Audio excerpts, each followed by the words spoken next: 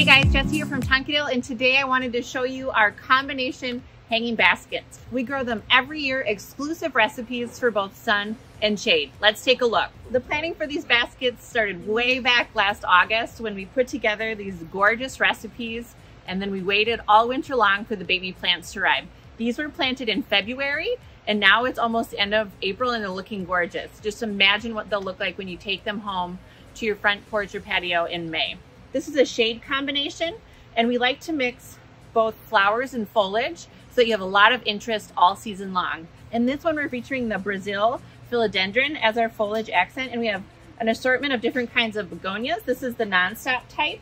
And then over here, we have the Econias, and these gorgeous double flowers just dangle and hang over the edges of the basket. One of our all-time shade favorites is the Terinia Summer Wave Blue. They have these beautiful throated flowers. We also have the New Guinea type Impatiens, and there you have it. There you go, gorgeous.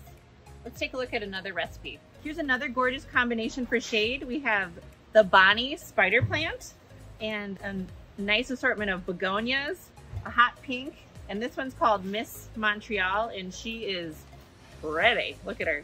White New Guinea Impatiens and our favorite Terinia in the blue color. This is a larger size for shade. We have the gorgeous Kimberly Queen Fern, the Brazil Philodendron again, and one of our top favorites, the Coleus Trailing Plum, along with an assortment of sun patience and begonias. This one's got a little bit of growing to do, but you can see the Tradescantia is looking so regal, with a nice combination of orchids and blues and purples, and then a really cute mother fern poking up in the middle. Okay, we're over here taking a look at the sun combo baskets.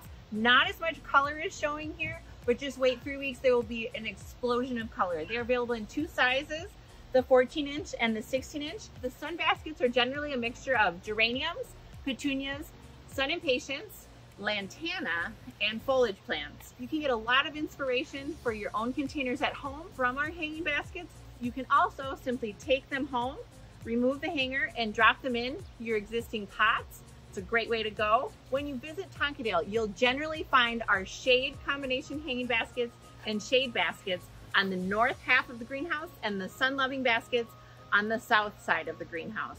Any questions? Just ask. We'll be happy to lift them down for you so you can take a look. All hanging baskets will be available to shop in-store and online by May 1st. We are up high in the sky, and there is a canopy of gorgeous color as far as I can see. We grow thousands of hanging baskets, both in-house and at our growing range, and they are so excited to meet you. Thanks for watching, and we'll see you at Tonkadale.